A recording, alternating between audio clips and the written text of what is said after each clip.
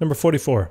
Calculate the mass of the Sun based on data for Earth's orbit and compare the value obtained with the Sun's actual mass. All right.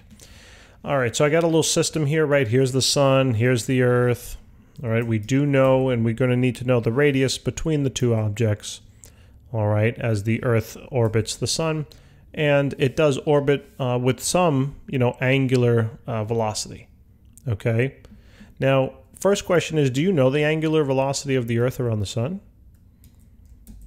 And I'm going to bet that you actually do. You might just not realize it in that form, but realize that the Earth makes one full revolution every year, right? Every year.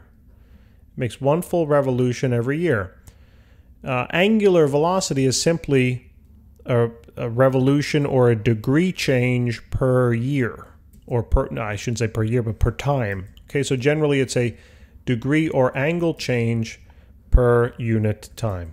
So you do know the angular velocity, actually. All right, but now you know that we don't like these particular units. So why don't we turn them into radians per second? All right, so we'll do revolutions on the bottom, radians on the top. We know that there are 2 pi radians for every 1 revolution, so that cancels that. And now we got to bring years all the way down to seconds, right? So I can first go to days, that there are 365 days in a year. So that goes bye-bye. And then we can go to days to hours, right? There's 24 hours in a day, so that goes bye-bye. And then we can finally make the leap from hour to second. Know that there are 3,600 seconds in an hour, so that goes bye-bye. And finally, we're left with radians per second. So just simply do the math. So it's 2 pi divided by 365 times 24 times 3,600.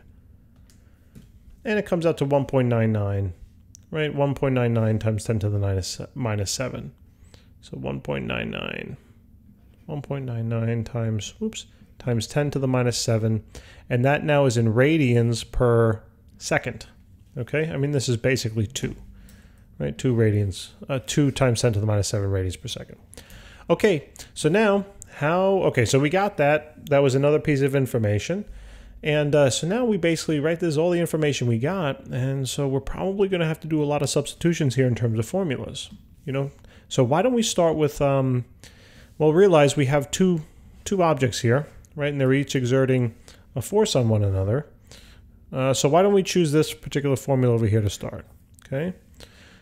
Force due to gravity, right? So the force of gravity between 2 objects is equal to the gravitational force multiplied by the mass of one of them, we'll call it the Earth, times the mass of the other, in this case it's the Sun, all divided by the radius or the distance between them squared. Okay, so now we're basically looking for the mass of the Sun, right? Okay, just keep that in mind. And somehow we're probably going to want some of this stuff to cancel, maybe the mass of the Earth to cancel. All right, so what I need to start doing now is I need to start thinking, are there any other formulas that I can start bringing into this at all?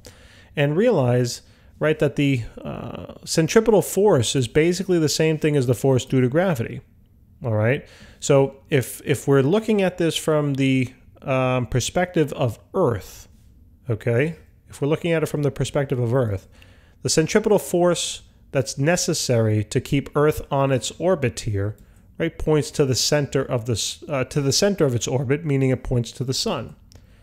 And therefore, if this centripetal force is present, I mean, it has to be present in order for Earth to be on a circular path, then there is also a centripetal acceleration that's also present.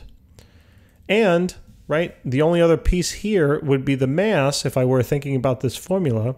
So the centripetal acceleration that the Earth experiences will be equal to the mass of the Earth multiplied by the centripetal acceleration that the Earth experiences.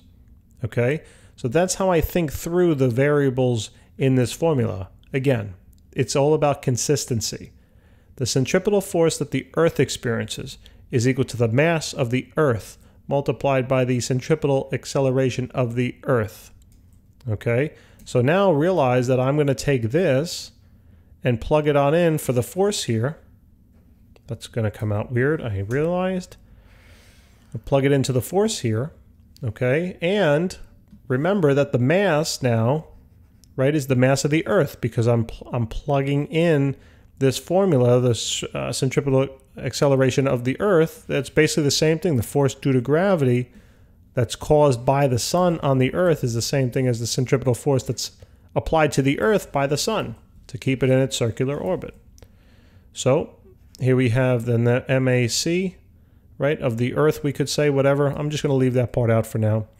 Equals then G, mass of the Earth, mass of the sun, all over r squared. So look what cancels, ladies and gentlemen. Goodbye. Goodbye, Earth. Bye-bye. So now we have centripetal acceleration is equal to the gravitational constant multiplied by the mass of the sun all over r squared. Okay, so what do we know?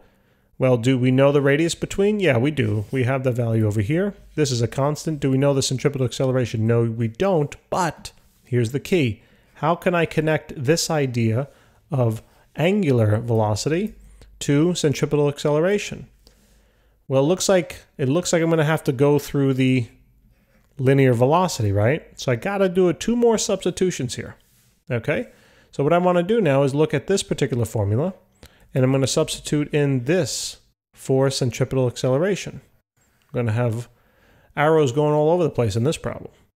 So here now I'm going to write the result over here. So we're going to have now v squared over r is equal to g, mass of the sun, all over r squared. Okay?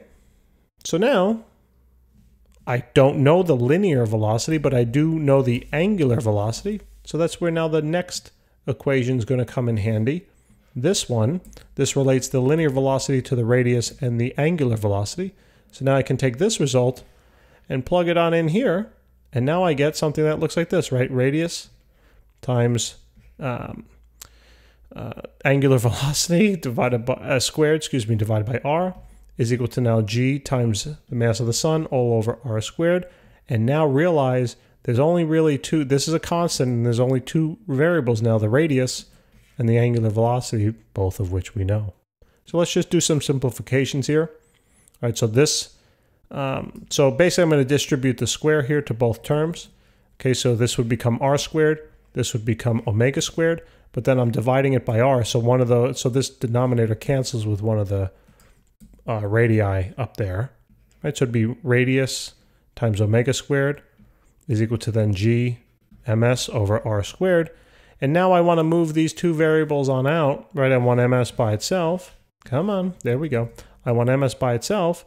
So the numerator here goes down to the denominator on the other side. The denominator down here goes up to the numerator on the opposite side. And that would solve now for mass of the sun. So I'm going to write it now. I know I'm all over the place. I'm going to write it over here on the left-hand side. So we're going to have r squared times, right, I'm going to bring up the r squared times r times omega squared all over g is equal to the mass of the sun. There it is. Now look, I'm just going to combine this to make it nice, okay? So we're going to do r cubed. All right? So this just becomes r cubed. All right, and now we just got to plug in the values, right? Let's just plug in some of the values. All right, so I'm going to write it over here on the upper left-hand side. All right, so here we go. 1.496 times 10 to the 8th. Okay, now realize, though, this is in kilometers. So this 8 really has to go, we got to multiply this value by 1,000, or simply just add 3 to this exponent. Okay, so that's going to become 11. So that's in meters now. Remember, you got to have it in meters. Now that will then be cubed times omega, which we have 1.99 times 10 to the minus 7. That whole thing is squared. And then divide that out by the gravitational constant, which is 6.673 times 10 to the minus 11. And that will equal, that looks like a 4 there, 10 to the minus 11. And that will equal the mass of the sun. So let's see, ready? 1.496 times 10 to the 11th cubed times 1.99 times 10 to the minus 7 squared. Divide that by 6.673 times 10 to the minus 11. And what do we get? Look at that. This works out to be 1.99 times 10 to the 30th kilograms. Okay? And guess what, ladies and gentlemen? Look the mass of the sun up on one of your tables. It's basically exactly it. Thank you so much for tuning in. Really do appreciate it very much. I hope I'm able to help. And if I am, please hit that subscribe button. That would be awesome. I would appreciate it so very much. It's also very cool and very motivating. Right, I got a lot more questions to go, so definitely helps me get through a lot of these questions. So much appreciate your viewership, and I look forward to helping you with the next question. Take care.